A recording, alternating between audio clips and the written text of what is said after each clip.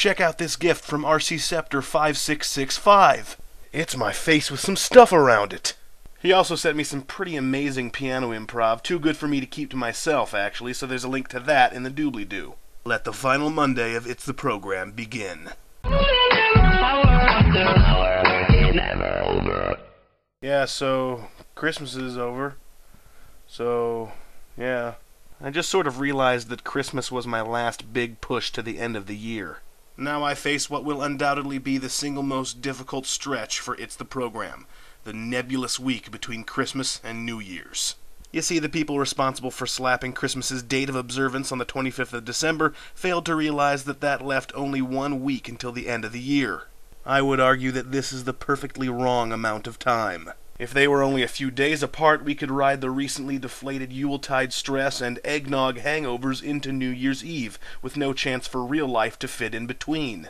If they were 2 weeks apart, we'd have just enough time to transition back into functioning versions of ourselves, before becoming drunken slaves to yet another holiday. But with that week-long gap, we spend time recovering from Christmas, getting blood, sweat, and tear transfusions, and just when we're about to crawl back into our daily routine, New Year's comes along and kicks us right back into holiday mode. Normally, to avoid the delusion that I'd be able to get anything done in this week, I'd just lie motionless for 6 days straight, responding to stimuli only with slack-jawed grunts. But unfortunately, 6 days of slack-jawed grunting does not a video blog finale make. If anything, I'm expected to be twice as creative in these last few installments, in the time of the year where I'm least likely to be creative. If I possessed the blessing of foresight, I'd have written episodes for this week ahead of time, but I don't, so I didn't.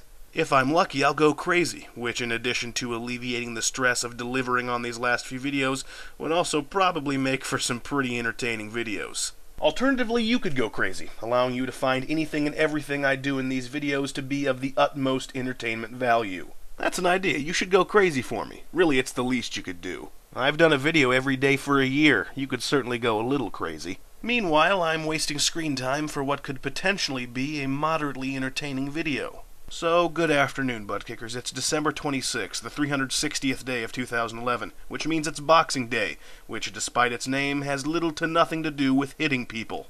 Unless you want it to, of course. I won't be opposed. No, Boxing Day is a day for rich people to give gifts to their servants. Aw, isn't that nice? How you like that, Consuela, huh?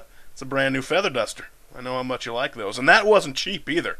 Comprende? Muchos pesos. It's primarily recognized in the UK, although here in America, employers traditionally give their employees some hilariously thoughtless gifts today as well. Wow, a $5 gift card to this very store that you own. You shouldn't have. We don't call it Boxing Day, though, because that confuses us. We don't call today anything, really, except for maybe, I have to go back to work. Don't fret, servants of the world. Remember, you get to be drunk again in just under a week. Until tomorrow, he's Griff and he's still talking.